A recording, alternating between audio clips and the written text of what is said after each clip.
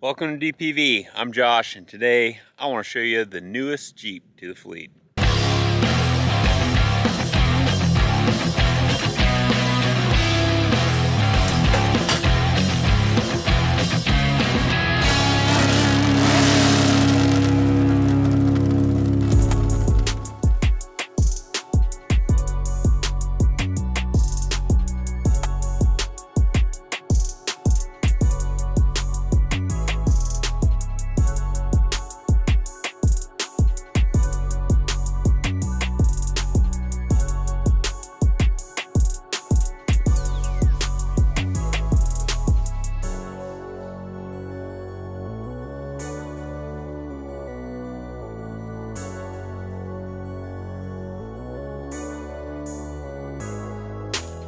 Alright, so this is a 2008 Jeep Grand Cherokee North Edition, and it's got the Quadra 2 four-wheel drive system, which is pretty dang awesome, and it's got the 3.0 turbo diesel.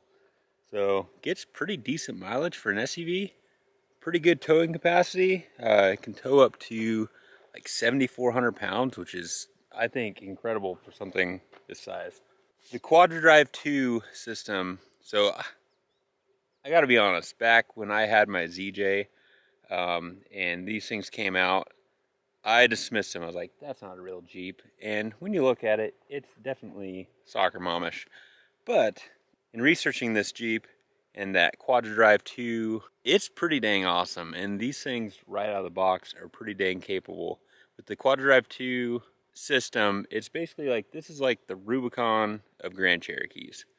So basically it's got like, when you put it in for low, it locks up the front and rear drive shafts, which that's nothing new. Jeep's been doing that since the original Quadra way back in the day.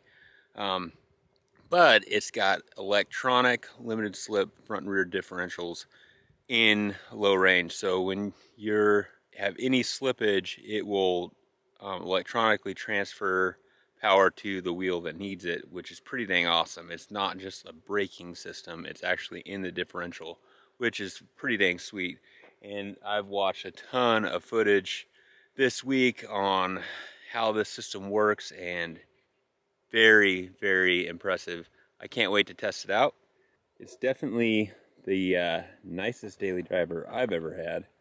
It's got leather interior, all touchscreen stuff. I can hook to my phone, which, you know, old news for some of you guys, but for me, like, just having like a radio is an upgrade.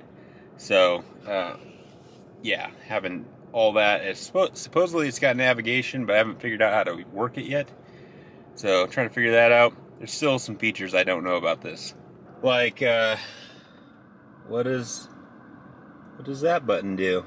I don't know. It's got a Jeep pointing downhill. And then there's a actual power outlet in here somewhere. So that turns that on. I have yet to find it.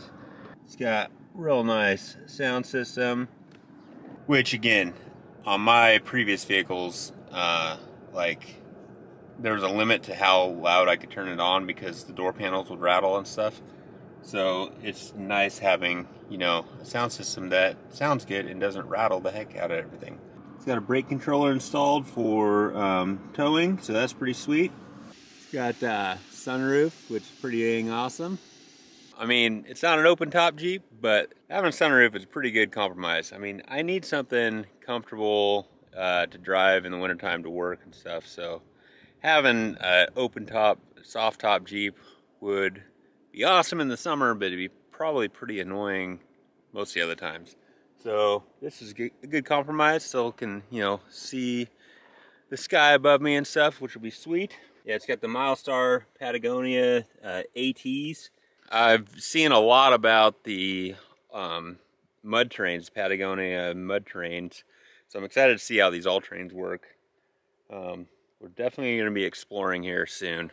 It's got skid plates front to rear, gas tank, T-case, engine and transmission fully skidded out, and they're steel plates. They're probably not sturdy enough to like bash on the rocks big time, but there's some protection under there, and like My plan for this, much like my plan was for the Blue Lander over there, is like a camping, overlanding type rig, and my daily driver. Number one, it's my daily driver.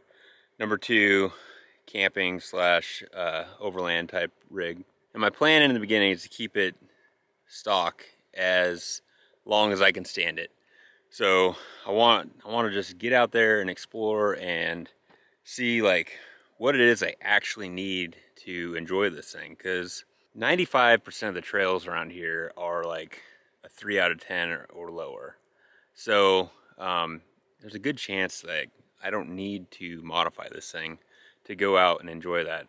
So if I find out that the places we're trying to go I'm scraping all the time, then yeah, I'll put a budget boost on it and maybe one size bigger tire. But if I find out that I'm not scraping a whole bunch, then there's really no reason to go any bigger. It'd be better to like build some rock sliders and you know, get a good bumper on the front with a winch and that kind of stuff, instead of worrying about, you know, lifting it and just putting that extra strain on the drivetrain, because I really want to make this thing last as long as possible. So yep, this is my new daily. Pretty excited about it. We'll be going on some adventures soon. Maybe even this week. There's a place close by that I took the demo ranch Bronco when I was kind of testing things out, that's got a little bit off camber and stuff, whatever. It's like a kind of a four-wheel drive trail, and then right close to that is a place I've never been. So it's a good, you know, 45 minutes out. I think it'd be a great first adventure in the new Jeep. But we do need a name for it. So it's got the diesel, it's North Edition, it's black. I don't know. Smoky? I'm not sure. Leave a comment below. What should we name this thing? What's the first thing I should do to it? And sorry all you that were hoping for an XJ build, but I just don't have the time to have a 230,000 mile daily driver. Just not working out. So anyway, this will be a lot better. Thanks for watching. Wheel it, wreck it, wrench it, repeat. See you next time.